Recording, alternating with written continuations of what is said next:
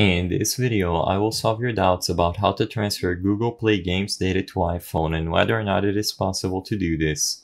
To answer this question, what we can do is open up the Play Store or the Google Play Games app and go to our profiles. If we are signed into the account where we want to transfer the data, we can click on the three dots at the top right corner of the screen in the profile page and access the settings.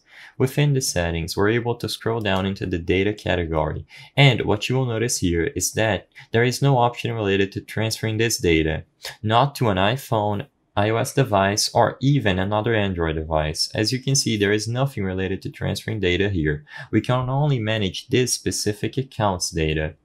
Now, if we click on the three dots once again, we can head into the help and feedback section for the Google Play Store services. Over here, we can look for transfer data, and what you will notice is that while we are able to transfer or restore game data and fix error in Google Play Games in an Android device, there is no article that pops up related to transferring our Google Play Games data to an iPhone. Is there any way to work around this and transfer all of our games data to an iPhone? Well, it depends. If a game itself that is available on both Android and iOS offers you the option of transferring your data, you will be able to do it through the game itself, maybe by signing into the same account or by using one of the options available in the game menus. But if you are trying to transfer data from a game that does not have an account service or does not offer a way to transfer it, it is impossible to do so.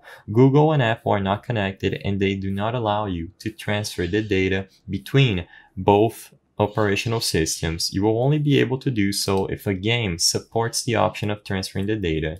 The purpose of this video is not to spread misinformation, but to let people be aware of the limitations of transferring Google Play Games data to another device. If this video cleared up any questions you had, please be sure to leave a like and subscribe for more quick and easy tips. Thank you for watching.